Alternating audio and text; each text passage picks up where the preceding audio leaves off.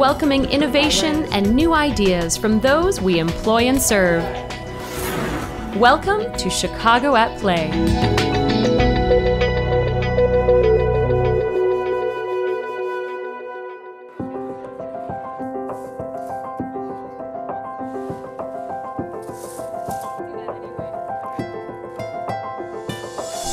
We're really big into greening our communities. We're trying to take care of the earth, and so that's one way to unite the different neighborhoods and the different community organizations to get them together to help clean up our parks.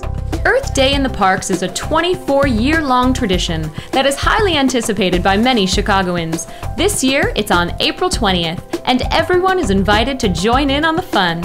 I think it's important for a few different reasons. Number one, after a long cold winter, it's kind of nice to get out and get active again. And secondly, what it does for the environment. Just picking up those little wrappers so that other birds and animals don't get into things that they shouldn't. And just when a park is cleaner, it's also safer. People get that idea, and so it's a better used park. So if you start out the spring with trees mulched, flowers planted, it makes it more inviting for people to enjoy their park. It definitely reduces a lot of the trash that we find in our parks, and it also unites the communities.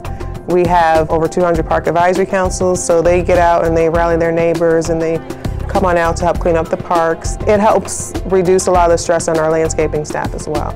We couldn't do what we do without park patrons and citizens and residents coming out and helping us, and really I think it gives people ownership of their parks that are in their neighborhoods. So I encourage anyone to come out to their local park and help us get ready for the spring and summer season. We've got a few different larger sites where they'll do nature walks and things of that nature as part of this event. We anticipate having about 120 sites this year in both the parks and the forest preserve. The biggest party of the day is at Humboldt Park, where members of the community get together to clean up and celebrate this neighborhood gem. This is our community, that this is our environment, that it's going to take all of us, the whole world, to take care of our environment, because nobody else is going to do it unless we do it.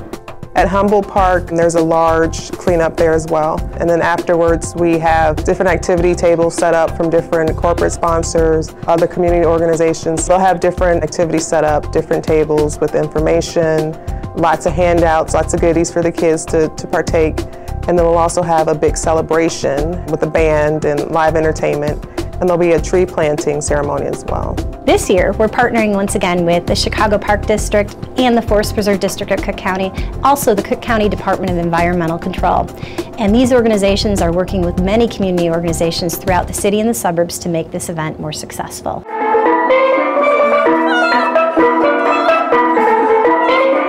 You can find out how to get involved on April 20th at a park near you at earthdaychicago.com or on our website at chicagoparkdistrict.com. Registration is open until the day of the event. People can walk up and register at their local park, but we really do prefer that they register online in advance so that the site captains will know how many volunteers they've got coming so that we can plan the activities around that. The leader of the group will get what's called a captain's kit, and it gives them the supplies like garbage bags, some gloves, t-shirts, things of that nature.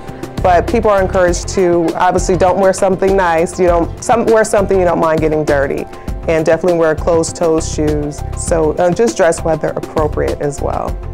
Every day is Earth Day throughout the Chicago Park District. There's so many wonderful activities that people are encouraged to get involved in, whether it's a walk or a run or ride their bikes. And when people start to enjoy their parks, then they start to use them more, and the parks become better for everyone.